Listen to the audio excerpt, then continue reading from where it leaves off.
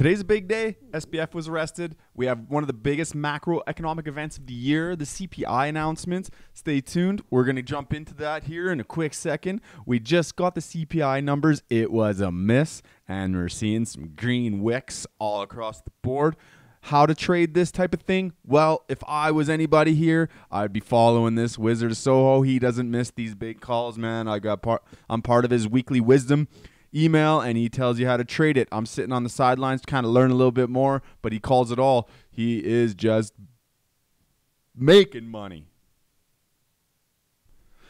Let's take a gander at what we're looking at here for the CPI numbers.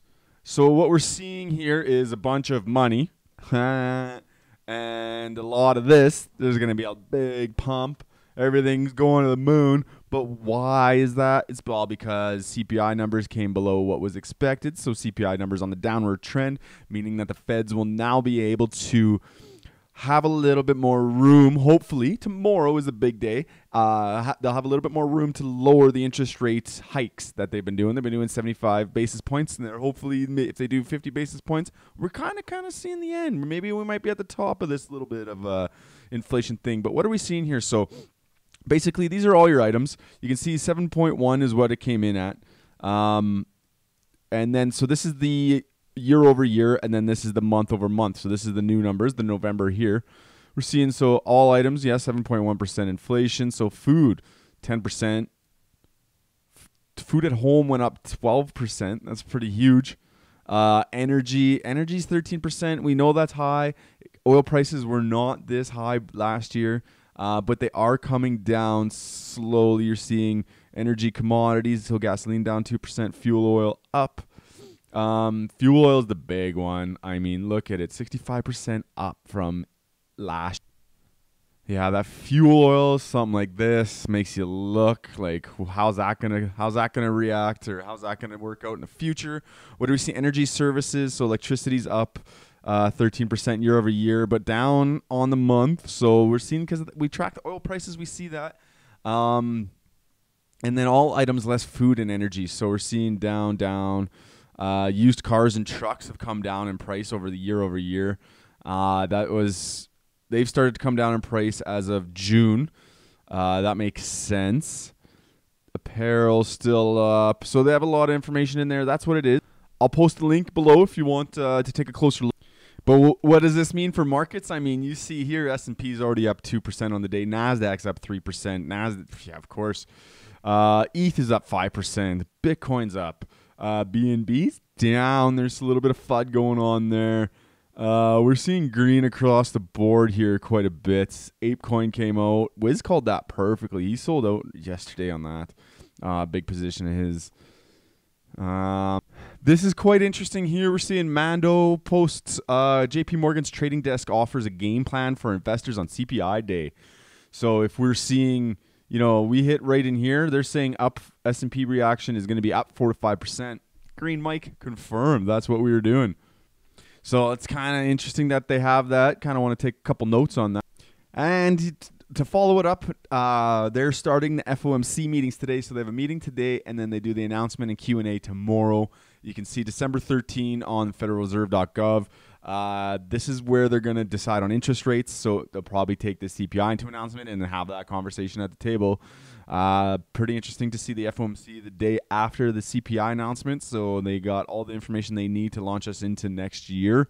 Next FOMC is on the 26th. So this could set the tone for what the next month and a half is going to look like on the investment front, especially on crypto, what it's going to do, how that affects NFTs.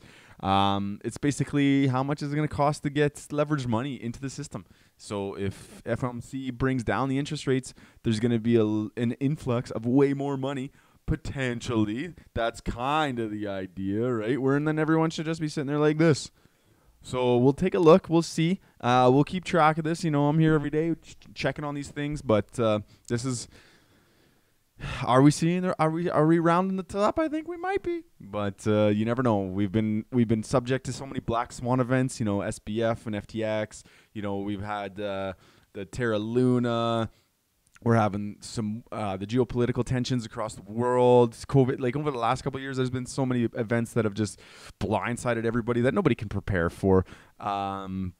But you don't need. There's two things you can do. There's things you can control, and there's things you can't control. So, take a look, and ingest the information, and invest into your risk tolerance. This is not financial advice. If everyone took my financial advice, everyone would be broke as, If you're enjoying this content, hit that subscribe button. Really appreciate it. We're going to jump into the crypto market summary here, where we keep a track and finger on the pulse of crypto. Make sure we see what's going on, identifying some trends. Just show up every day, and good things can happen. We're seeing, look at that green wick from ETH. This is the end of CPI announcement, and boom, right up there. So we're seeing basically the market cap increase. So this stuff runs, I think I got this information at about 6:10 my time. So probably 20 minutes before that CPI announcement. So this is right before that big hike. But ETH was at 1280 here, so everything kind of pumped up here. Yeah, we're looking good across the board. We're up $30 billion on the total coin market cap, so up and up. Green mic confirmed. Shit coins. Let's take a look at our shit coin volumes. Get into Ethereum. I'd imagine that there's going to be some volume here, 1.9 million. And then there is 6,737 transactions. So what are we seeing? Yiffy, Safe SBF. We're not seeing anything cool. Gamma Goblins. Okay, Cardi B, Coindesk. Yeah, there's a couple ones in there. What's going on on the Binance Smart Chain? I wasn't sure what's going to happen here with all the Binance FUD, so I guess we'll kind of see what's going on here. Zibis, I don't know. Anchor, BNB, whatever. Looks like Anchor. Why is there a bunch of anchors? It's so weird. Some meme out there somewhere. You know what I mean? So marketplace volumes, ETH is just, the total of marketplace volume is just crushing it right now. We're seeing $31 million in the last day, led by Blur. Blur is at $60 million. So there was some. It's still about their airdrops, right? So it's kind of weird just to see that big spike and not a big spike anywhere else. I don't know the deal behind it, but there's some rumors. I think it was NFT Statistics put out a little bit of a thread on that, talking about why Blur is having so much volume, and is it because of the airdrop that they're about to have? You get rewarded the more you use it. So I don't know. Take a look. So oil prices, this is why we track it every day. Oil, the energy prices in the CPI announcement is a big deal. It's a big portion of it. So we're seeing, heating oil has jumped up quite a bit. That's been a big one. Oil's seeing some pressure on the upside here. So we'll see what happens there. The bonds, so everything. We're seeing some big moves in the bond market here. Remember, this was taken at 6:10. So it's 20 minutes before that CPI announcement. All of a sudden, bonds, they tanked 10 basis points. They're not even close to what this was anymore. Still steep, though. Still steep. We're going to get into the NFT floor prices here. We're seeing downward. So the sum of all the floor prices of this collection is 266 yesterday, 261. So we're down 5 ETH. What was the leaders here? I'm seeing probably a little bit. I see Proof is down a little bit. Monoliths, they're tanked. That's crazy. Rec Guy, they hit 1 ETH. I put mine for sale today. I don't know if it's gonna sell. I put it for sale last night, but didn't sell. I'll probably buy a couple Ether Orcs, maybe 1 Ether Orc, and some Rug Radios. In a Rug Radio if I can. I just think there's a little bit more upside there. I'd like to get back into Rec Guy. I don't want to miss it, but lots of hype with the tattoos. Sandbox is coming back up again. That's kind of nice to see.